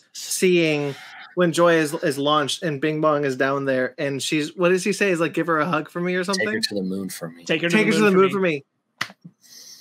Arrow through the heart. I still wish there was a post-credit scene of Joy turning on an astronaut dream for her at the end. Oh, sure. Just to put her on the moon. I think that would have been a perfect button. Yeah. Yeah. Close up for me, just real quick before Ben goes. The Up opening, very, very emotional, obviously. It's also Remember Me with Mama Coco. Because it always gets me, but the first time it got me and I didn't recover. And I didn't recover all the way until somewhere in the credits. And then in the credits, they do the thing where everyone puts their loved ones who have passed, who worked on the film, up on the screen. And I'm like, oh, God. And I didn't recover for a while. Yeah. Yeah, it's Up. That's the saddest thing for me. I mean, when I first saw that, come on. It's like first 5 minutes of the movie. Really, really, Pixar, you have to punch me that hard in the gut. But of course, then you got Coco, which had me crying like a little baby. And you know what? Even Lava got me sad when the volcano goes in and it looks like they're not going to be together. Bro, because I just watched it like yesterday. The line is like, and his tears filled the ocean and he started to drown. And I'm like, ah! I mean, of course you got Inside Out, Bing Bong. That I didn't think a freaking elephant was gonna make me cry or make me. I remember walking out of Inside Out. I was like, God damn it, they got me twice. And because Fanny already seen it, she's like, I told you you're gonna cry. He's like, no, I cried twice. I cried during Lava and I cried during the freaking movie. So damn it. Bring up Mag's comment because I want to speak on it. That's a good one. Toys saying goodbye in their own way. Another, I was going to mention that too. I wanted to bring it up because I really like Andy's goodbye in Toy Story 3, but Woody saying "so long, partner" at the end of Toy Story 4 crushed me. It's not my saddest moment, but my God, that's a good moment. It was like a happy cry in a way because when he says "so long, partner," he watches Andy drive off. It is just like no. I'm talking about the one in Toy Story 4. Toy Story 4. Oh, when he parts ways with Buzz. Oh, I didn't talk about that one because if you recall our Toy Story 4 review, that ending messed me up in a way I don't really want to look at too hard. Oh God! Speaking of Toy Story 4, I know this is like a bunch of categories back. Do you know another great funny part? It's the bit with the Key and Peele's characters, where they talk about how they're getting the key back, and you see the old lady go through her whole routine, and they just rise from the bed and stare at her, and it turns into a horror movie all of a sudden. Yes, sorry, right, we'll be here all night if we reminisce. Sorry. This whole thing's reminiscing. What are we talking? No, the old topics. We're past topics. But the sad thing I was gonna say was Andy and the toys. When Andy gives the toys to Bonnie and he's playing with them one last time. It's a good one. Let's go to favorite score or scores, friends. Let's go ahead and bring up Mag. Mag said earlier when we were talking about songs, for score, the Up score, the Up theme, The Incredibles, and Monsters, Inc. score, all really great, wonderful. For me, it comes down to a few. It's Ratatouille, I'm going to say like it's these three composers stand out to me. It's Thomas Newman specifically for Finding Nemo and Walle-E. I think both of those are wonderful scores. I think Finding Nemo and Walle-E both capture the environment so wonderfully in their score, whether it's the ocean or space. Michael Giacchino's Ratatouille and The Incredibles, both just absolute. I think Ratatouille might be my top of all of it. I think Ratatouille has an incredible score. I think that movie gets a lot of attention, but not often for its score. Ratatouille's score is impeccable. It is just really brilliant. Maybe one of my favorite works from Giacchino in his entire group. I think that it might be his best. Mhm. And then the most recent Turning Red by Ludwig Göransson is an amazing score. He's incorporating the Four Town music into the score throughout the film. It's rather impressive what he's doing. Yeah, I was going to say my number one is Incredibles, but honestly, my favorite score now, and it's not just because recency bias, but it is Turning Red. Ludwig Göransson's score is from the first minute where he introduces you with the theme, the do do do do do do. Like immediately, I'm like, oh, this is catchy as shit, dude. Like this is instantly catchy, and the way he's able to turn it into different types of music, using different instruments. Yeah, doing the boy band pop music, doing the Cantonese stuff, mixing it all together. It's also very unique, because it's using like Chinese like music and stuff, and otherwise like most music, like modern music, American music, doesn't incorporate those kind of things. So it's also refreshing to hear. That Ludwig guy, man, he's insane. Like him, Giacchino, like we got good people going on. Yeah. Mm-hmm. And I'll say what my favorite is, but oh, sorry, you want to go? No, you go. Okay. I'll say what my favorite is, but I don't want to really talk about it because we have talked about it a lot. But I do want to highlight another score that I really enjoyed. My favorite is The Incredibles. Mm-hmm. It's amazing. I hum that damn song all the damn time. So the that is so good. But another score I want to highlight because I also think it was really good and it was really impactful for the film, or at least I thought, was Soul. Mm-hmm. The music in Soul I thought was really good. Even like it was all the scenes where you see Jamie Foxx's character, whose name I'm completely blanking on, but when he's playing the piano and he's playing and he's showing all the different the different jazz clubs and the jazz music. I think that's really impactful because it's like, hey, it helps with the movie, but also this is him showing you his passion. So that's a great pull because I also think like the Soul score has gotten a little too easily forgotten because that's Trent Reznor and Atticus Ross doing that, and they do an incredible job. Yeah. Coming over from Nine Inch Nails and doing that, I think they do great work with that score. Nine Inch Nails? Yes. Oh yeah, Trent Reznor. Yeah, he's been doing. Yeah. He's like, oh yeah. Damn. All right. He's also the composer for Guardians 1 and 2. It's That's not Tyler Bates. No, it's Trent Reznor. It's not my favorite score, but this is a good moment to. Wait, sorry. What are you mentioning? Well, Trent Reznor's the composer for Guardians 1 and 2, right? Guardians of the Galaxy? Yeah. No. It's Tyler Bates. No, that's Tyler Bates. Yeah. Cool. It's not my favorite, but I do think it's very good, and I think it's not thought of enough in this category. And it's a good time to talk about this movie for just a moment. It's Brave's score by Patrick Doyle. Brave's good. Brave has a really great score. Brave might not be the worst Pixar movie, but it might be the most forgotten Pixar movie. Mm-hmm. I think so. Especially since it's a fairy tale and they put Merida in with the other Disney princesses, people forget that's a Pixar film. It's not a straight Disney film. I didn't touch it on it in my week, but it's the only Pixar movie I watched this week. And sure. I did because I'm like, there has to be something I can talk about here, right? And like pretty liminally, to be honest, like it's just there's nothing like breaking through in a way I wish there was. And it's unfortunate, like that movie went through such a unfortunate process of being butchered down from what it was, because it was originally a film called The Bear and the Bow that was much scarier, and then it got dumbed down to where it basically became a pseudo clone of Brother Bear in a way.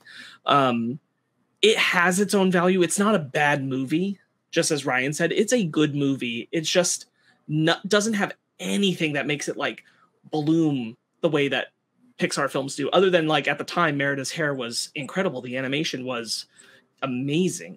Yeah. But even that like has lost its way to time just because Pixar's gotten even better over time. So but that score is great. Also that song that's singing when she's riding her horse and doing the arrows, really good song. I really like that. Touch the Sky. Yeah, I think about Touch the Sky more than I think about Brave, and I like Brave. I actually quite like Brave a lot. I do too. Incredibles 1 and 2 are my favorite scores by Michael Giacchino. Sure. They're incredible. Like the way he incorporates that jazz, that kind of like old world kind of that movie succeeds partially because Giacchino's music so well fits that movie. That theme is iconic instantly in my mind, anyway. And in the second one, when he makes theme songs, old 50s television theme songs for Frozone, Elastigirl, and Mr. Incredible, are instant earworms. Mm-hmm. Yeah, I think both those scores are great. Some of Giacchino's best. Oh yeah. Yes, I think that's a solid point. Favorite quote. So many. Yeah, there's a lot of good ones. This is where I wrote down, put that thing back where it came from, or so help me. Because I really like that quote beyond just being a joke. Just keep swimming. I really enjoy This Isn't Flying, This Is Falling with Style. From the end of Toy Story. But I really want to give it to this one from Ratatouille. Not everyone can become a great artist, but a great artist can come from anywhere. I think that's one of the best quotes in all of Pixar. That's a really good one. This isn't inspirational or anything. It's just something I think of because I think it's funny. And I think it's Mike saying, "You hear that? It's the winds of change." I don't know why I think that's so funny. This is where I put "Where is my super suit?" I knew I wrote it down somewhere. Yeah. It's a good quote and a joke, so like it works. Yeah. Ben? In many ways, the work of a critic is easy. We thrive on negative criticism, for it is fun to read as it is to write. Just that whole monologue from Ego is really good, but also which does get to the one I mentioned, which is the great artist can come from anywhere. Yeah, it goes to that. I mean, you got some great funny ones. It's hard for me just to pick one. You have the motivational ones like just keep swimming. You also have shark bait. Ooh ha ha. Enough of the ooh ha ha. You also have. You even have Merida. I was like, I just want to change my fate. I can't pick just one. I honest to God can't. But damn it! So you've said a few. I think that's okay. That's okay. I did. I'm genuinely a little surprised, but I guess I shouldn't be. Like, we really wanted to pick like some specific things, but like. It's easy to forget how great of a line To Infinity and Beyond is because it's used so much. I didn't because I figured you guys would. I didn't even think about that's why I wanted to make a mention of it. Like, I understand where we were all at, where we're like, well, we can't say that one, right? Like, come on. but we should acknowledge, like, what a great line. What a great phrase. It's the iconic line. Yeah. If there's an iconic line to Pixar films, it's To Infinity and Beyond. Yeah. No capes. No capes. No capes. Damn it, that's a very good one. That should have been mine. I'll never forget when Ryan and I were at Comic-Con. We found an Endemol cosplayer, and I was in my Mega Man cosplay, and she looked at me and she was like, "You're not wearing a cape. That's good. No capes." She was a good cosplayer. She was fun. She was fun to talk to. Favorite sidekicks. Linguini. That's pretty good. Thank you. They should have been in Best Duo. Remy and Linguini should have been in Best Duo. Yeah. I think of Linguini as the sidekick. Sure. Ooh, Remy is the puppet master. Yeah. He's more like the mech. He's more like the mech, exactly. How did we get Ratatouille mixed in with Neon Justice Evangelion? How do we I'm not a big fan of Ellen DeGeneres either, but I do think Dory is a great character. And Me too.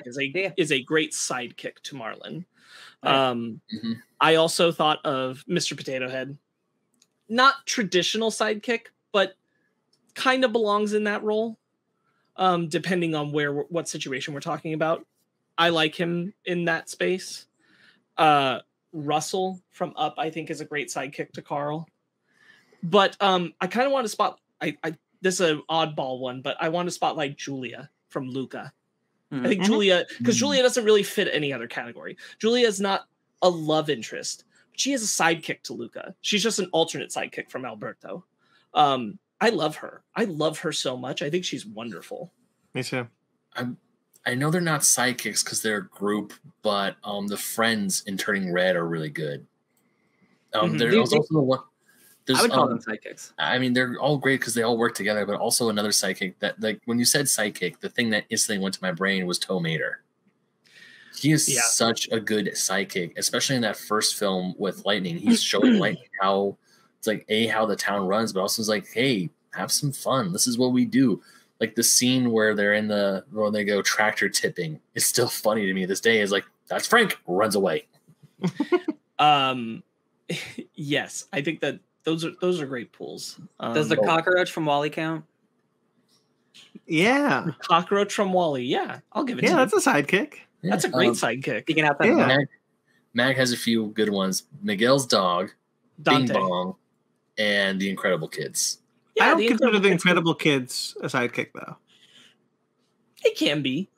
I get it. They're on the cusp of main character versus sidekick, I think. I'll give it to Mag. Yeah.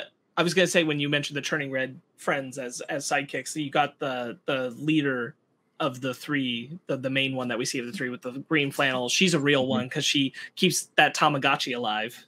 She does. Even when they're fighting, she's like still taking care of it. Like, shut up. No, I'm not. Yeah.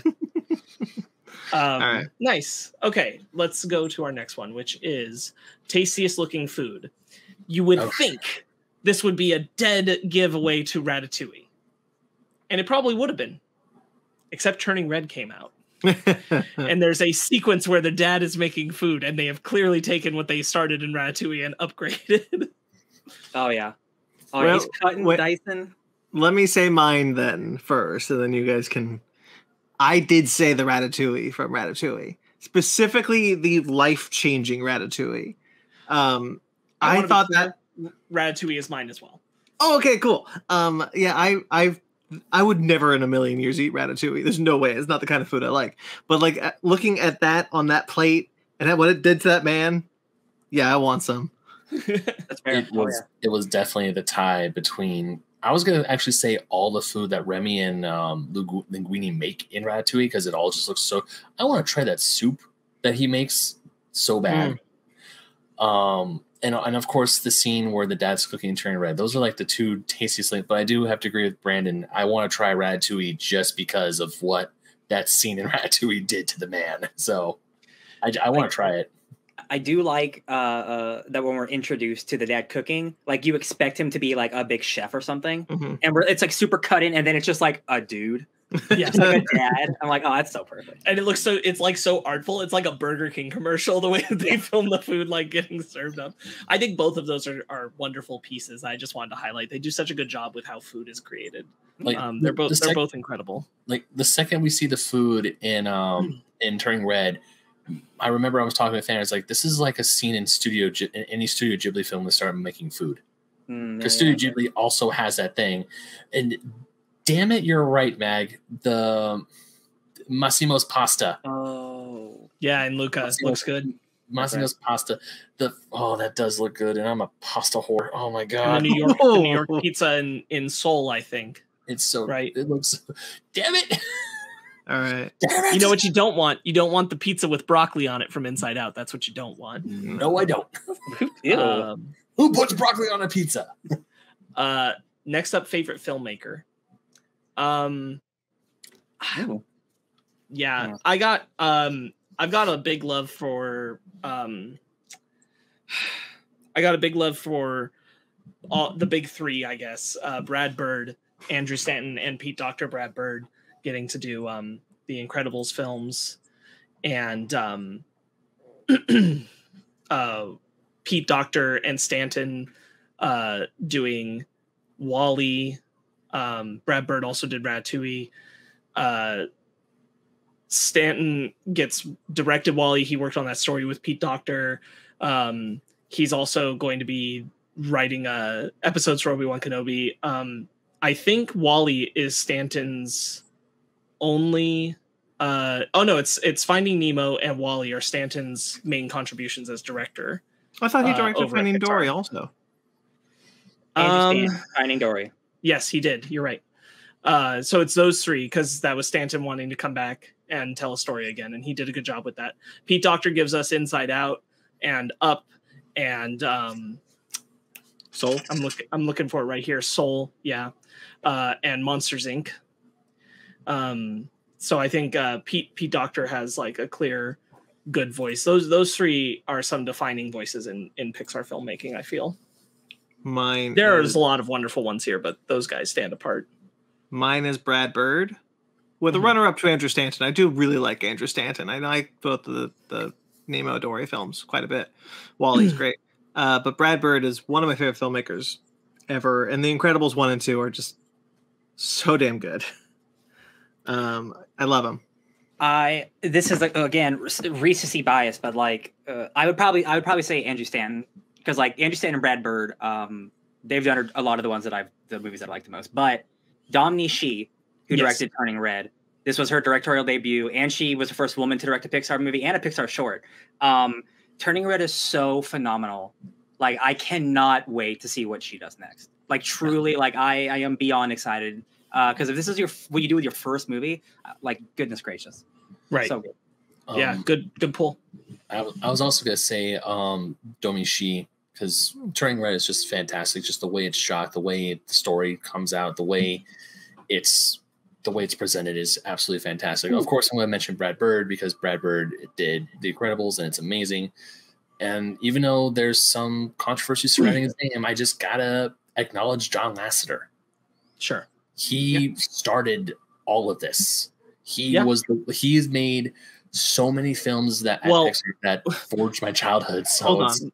Let's be clear. John Lasseter was the director for those early Pixar films, but it's not like he started this alone. He started this with Pete Docter, with Andrew Stanton, Joe Ranft. Like, all these people were part of that. Yeah. Starting. Yeah. So but Lasseter was our director for the first three films, Toy Story, Bugs Life, and Toy Story 2. Yeah. I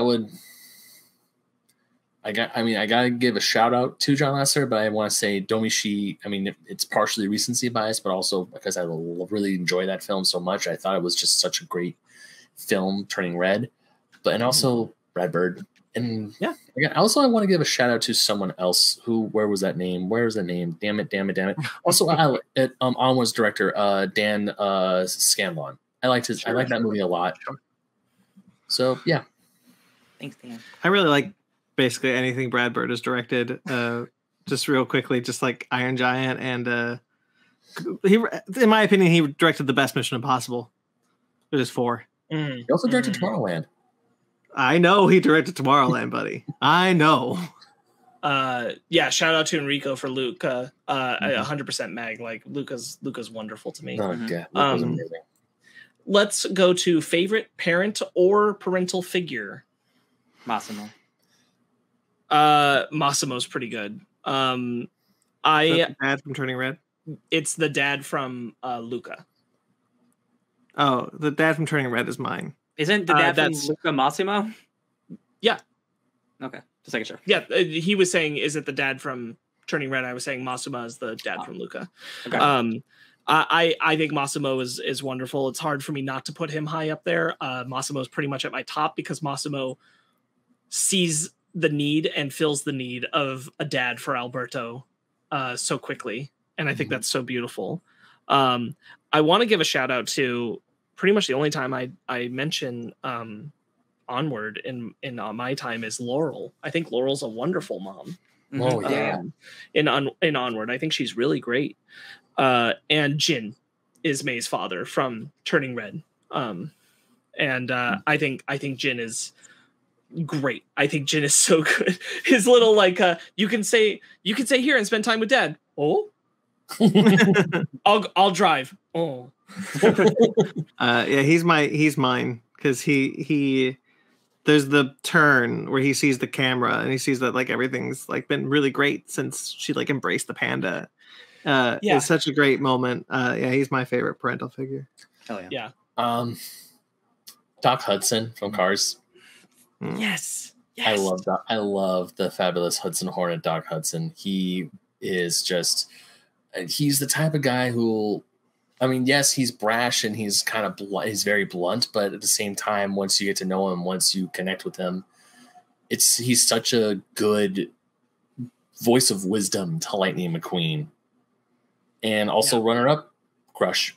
Crush just seems like the chillest dad ever. Crush is a great dad. That's another director. Yeah, that's Stanton. I want to hang out and chill out with Crush. There's a reason why I love going to Turtle Talk with Crush. There's a reason why, and that's one of the reasons why he's just so chill. And, no, go ahead. Oh yeah, I was gonna put up Mag because Mag mentioned Marlin from Finding Nemo. Marlin's cool because that little fish travels the entire ocean to find his son. He's pretty good. Yeah, he is pretty good too. There's a lot of good. There's a lot of good ones.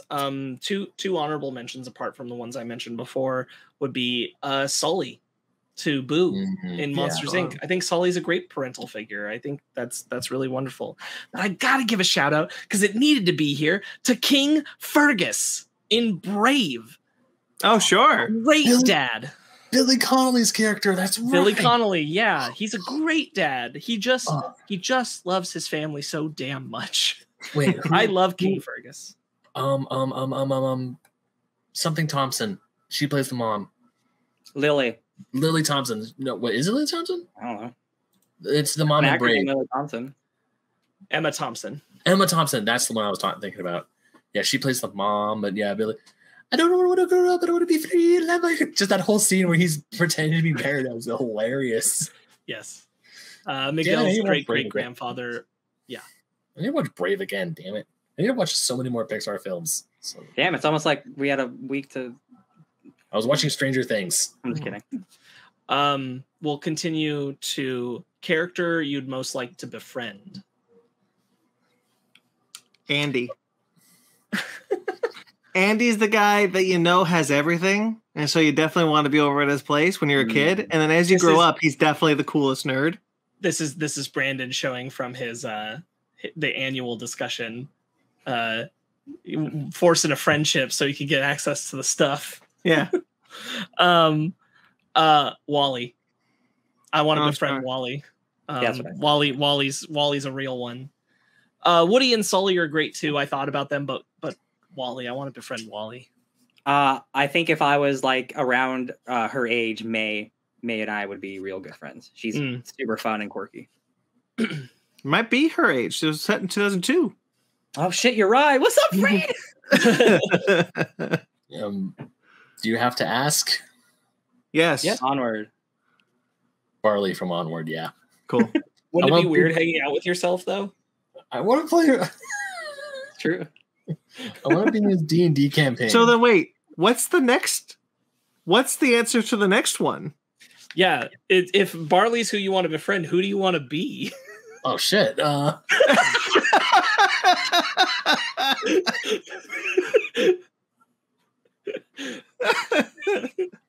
I change my answer? I want to befriend Linguini from Linguini. I'll take Linguini. So they can give me the food. Sure. That's good. Okay, so Ben wants to be Barley, which makes sense. Yeah, okay. It's either Barley or Ian, because Ian can actually do the magic, but of course Barley knows all the lore and stuff, so he can help Ian. And also, he's the older brother. I'm an older brother, so I would definitely want to be Barley. That's very funny. Yeah. So our next category is who would you want to be? Ryan, who would you want to be? This is tough because I want to live in a superhero world, but I don't want to be Mr. Incredible. So I picked Frozone because he has a stable relationship and he's a big superhero. He's a winner. And he's Samuel L. Jackson and he has ice powers. I want to be that guy. I also picked Frozone. Yeah. Because I didn't want to be Mr. Incredible because that just seemed hard. Yes. But Frozone seems like he's got his shit together. He's got his stuff together. Exactly. Yeah. I want to be that. And have ice powers. Come on. I want to be Bruce the shark. Fish are friends, not food. I want to live in the ocean. All right, yeah. If I'm not picking Bruce, I want to be Buzz Lightyear. Sure. Which one? Probably the toy, because that's the only one that's out. We're talking about the first 25 films, so I want to be Buzz Lightyear, as we know him, the toy. You know what? I'm from the future. I want to see Buzz Lightyear. I want to be Buzz Lightyear. I want to be a kick-ass toy who can do anything cool. Like Fall style. Yeah. Okay, Mag friends. says he wants to be friends with Massimo from Luca and friends with the characters in Soul. Hell yeah. Yeah. Also, I'd be friends with Sully. The best bear hugs. I thought, Okay, our next category, our second to last, is most underrated blank. You can fill this in with character, score, film, director, whatever you want. Whatever you want. Yeah. I got it. Most underrated. I got two. Most underrated character, and the most underrated film. Sure. Merida, most underrated character. Mm. I think Merida is a really great character. I really like Brave. I think that there's very few times where like voice actor was born for an animated role, and like that I believe that actress and Merida are just like linked together. Really like that character.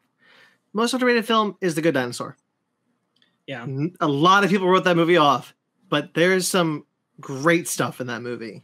Yeah. I always think about the T-Rex cattle wranglers, which is just such a cool idea, visualized really, really awesomely. I think Good Dinosaur is a very underrated film. Yeah. My most underrated is probably Good Dinosaur. I think there's a lot that get forgotten a little too easily. Wall-E falls in that category. Bugs Life falls in that category. Brave falls in that category. But unfortunately, I don't think Brave is necessarily underrated. I think Brave just didn't quite meet the criteria that people wanted it to. And so it's kind of just holding the place that it is. I think you made a good call with like most underrated character is Merida. I think I wish that the impact of that film could have been bigger. Yeah. It's unfortunate that their one princess story doesn't have that like punch of Pixar magic to stick in your brain quite the way some of these other works do. Yeah. But I agree. I think Good Dinosaur is incredibly underrated for the quality of film that it is.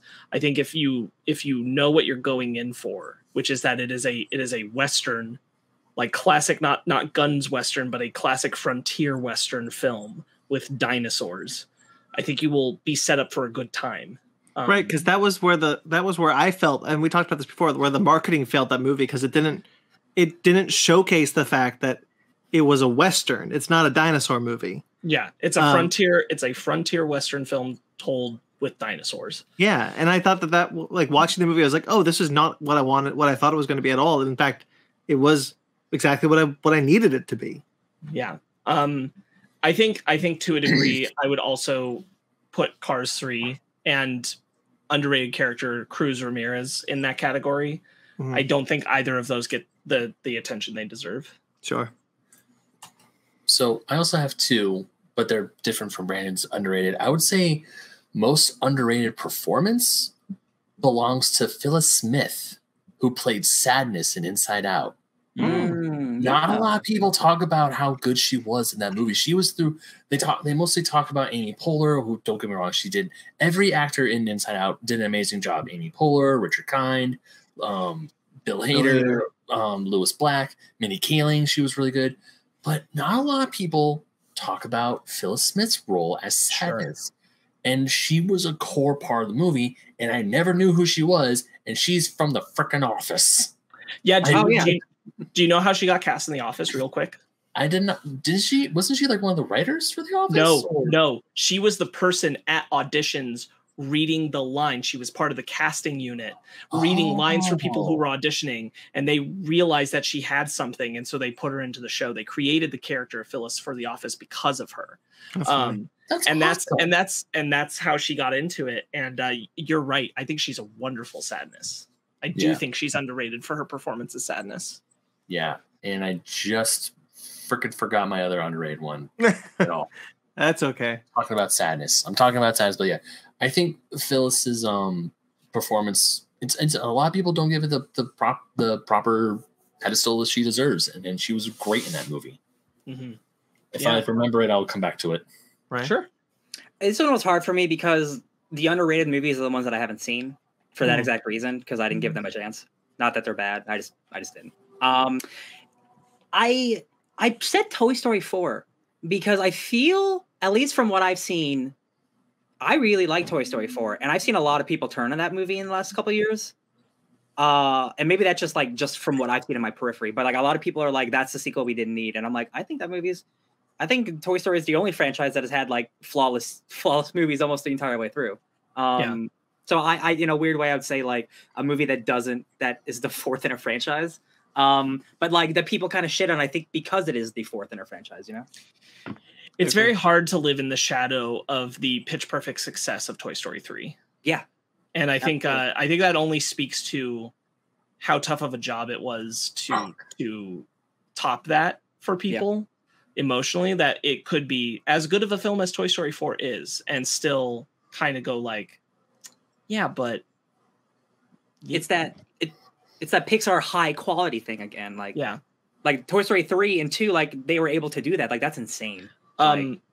Yeah, I hear you on that. I think that's a good pick. Attached to that, underrated performance of Tony Hale as Forky. Sure. Oh yeah. But wait, is that underrated? He did get a show. I think it's a little underrated. Because like him getting the show is not necessarily an indication of people's like affection for that character being as strong as I think maybe it ought to be, or at least recognition of it. Sure. I'm trash. Ben, did you remember? Yes. You did a thing. Yes, I remembered. It was most underrated comedic character, and I'm putting Francis the Ladybug from A Bug's Life, who I never realized was voiced by Dennis Leary. Yeah, Yep. yeah, Freaking hilarious. Just the whole. I remember watching that scene where you see like the kind of like misogynist bugs at the circus who are catcalling the ladybug, and the second she starts on, they're like, "It's a guy."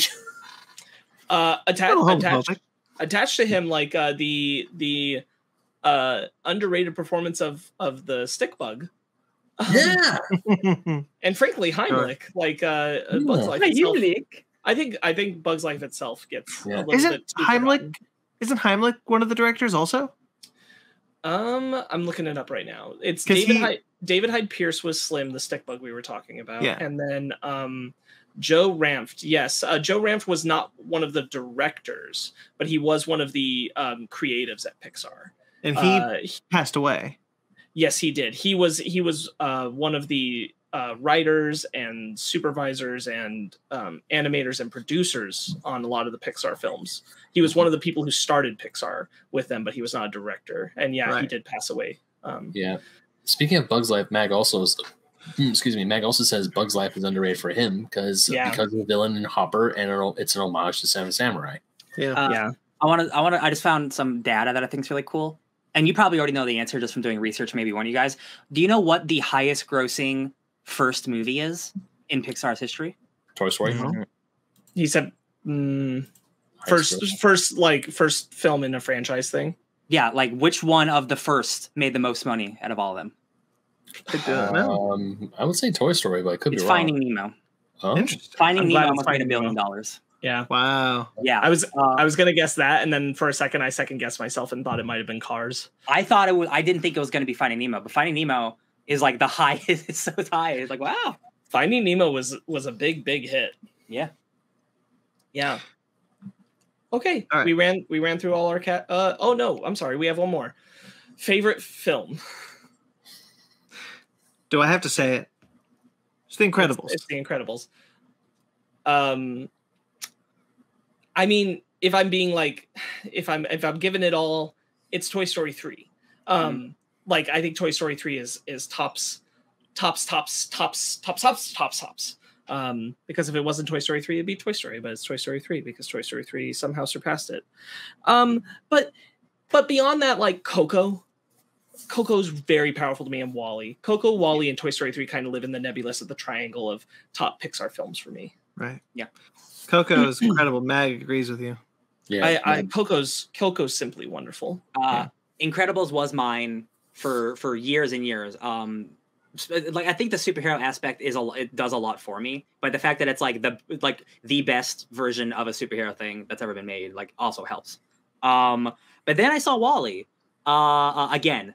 The first time it didn't impact me, but I saw it as an adult. I'm like, oh no, this is the shit that I'm looking for. My entire existence of living now is like, hey, what if things that don't have souls have souls? That's the type of fiction I'm all about. So Walle-E, that's that whole thing, baby. And then I saw Turning Red. So in a couple of years, I guarantee you Turning Red will be my number one, but it's recency bias, so I will tell you it's Walle-E.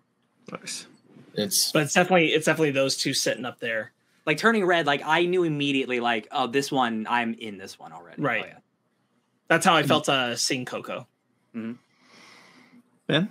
It's The Incredibles for me. I can't deny what it is. I love that film. I love that movie. I love everything about it. I remember almost every time I watch it, when I was watching it back when I was living with my parents, my dad would come in. He's like, "What'd you watch? Incredibles? Man, that is a really good movie." And he would sit down and watch it with me for a few minutes. Another film I've seen a bunch, and it's also up there, is Finding Nemo. Fantastic. And also for nostalgia purposes, Toy Story. I mean, those Toy Story and Finding Nemo might like jumble a little bit, but for me, if gun to my head, it's the first Incredibles film. I don't think anything.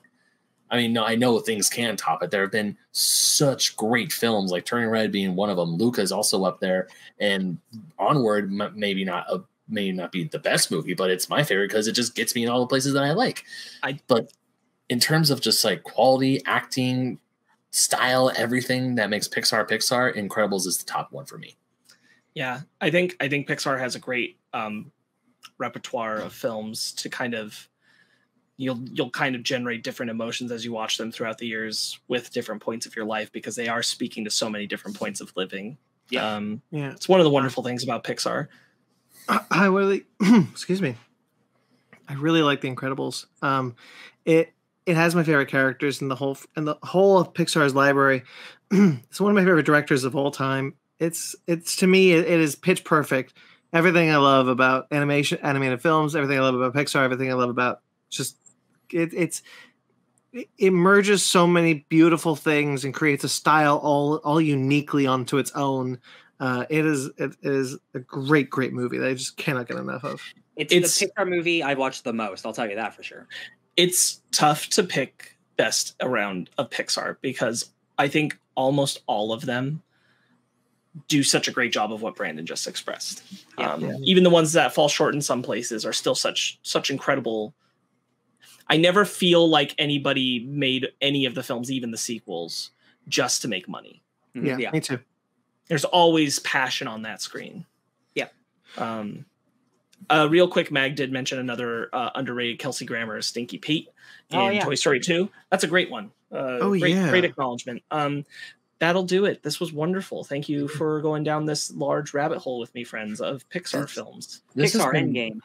This has been such a fun trip down memory lane, just talking about these films, because, I mean, Pixar has been around since all four of us have been small children. Yes. And this studio, even though it is one of Disney's, an arm of Disney, it is, even, you're right, we said it earlier, even their worst movie is still a really good movie. It's still a good film.